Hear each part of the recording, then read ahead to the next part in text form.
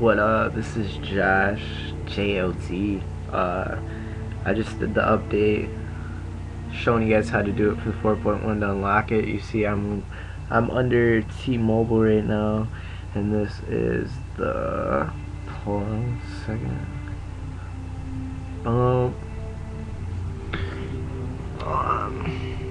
Carrier T-Mobile. You come up here. Good night, nigga. Good night, man. See, it's on the 6th. 15. That's an iPad, but hold on. We're gonna bring this back. Alright, what you have to do on this one, I have the stuff to do on the bottom. Hold on. I'm a kitty. Trying to get it to show you my screen, my desktop. Not smart as this shit.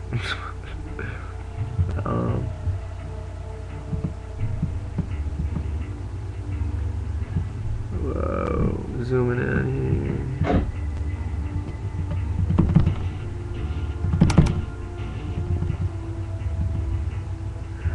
Damn.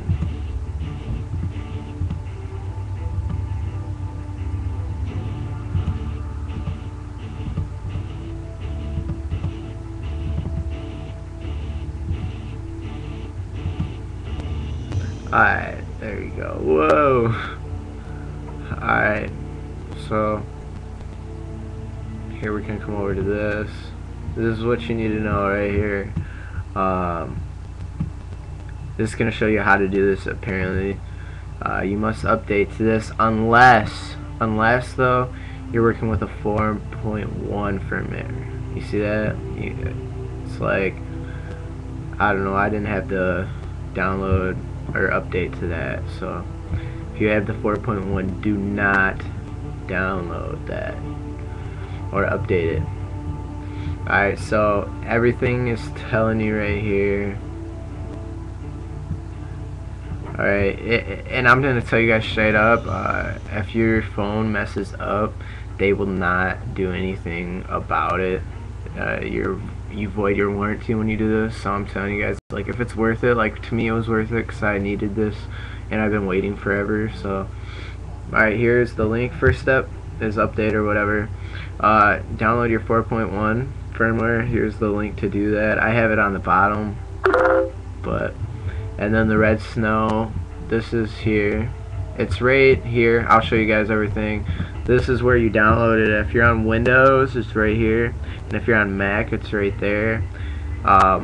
And for the whole thing, you come here, and that's from Dev Team up here. That's what it will give you. And then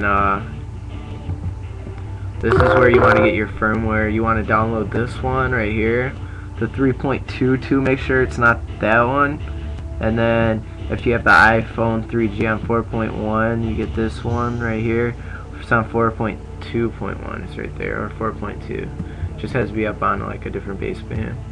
Come back to this. Okay, so then I follow all these instructions. All the links are on the bottom. I'm gonna put them down there. And this stuff, it really won't do this unless you're putting on 4.2. Like, you can skip it on the 4.1 firmware. All I'm saying is subscribe to my channel. I'm coming out with one for the iPhone 4. So, and if it fails, just try it again. You know, like, what's the worst that can happen? So I'll bring it back to this right now. Alright, so that is how you do it. I'm not lying. T-Mobile is right there. All the instructions are going to be at the bottom. And to put it in DFU mode, you hold the top of the screen, you hold the power button, and you hold the home. You hold it down for 10 seconds, your screen will go blank, and then you hold the home screen button until the Apple icon pops up, or it won't pop up at all. That's what mine did. So thank you for watching this video. Subscribe, and I hope it works for you, because it did for me. Now I'm happy. JLZ, and thank you.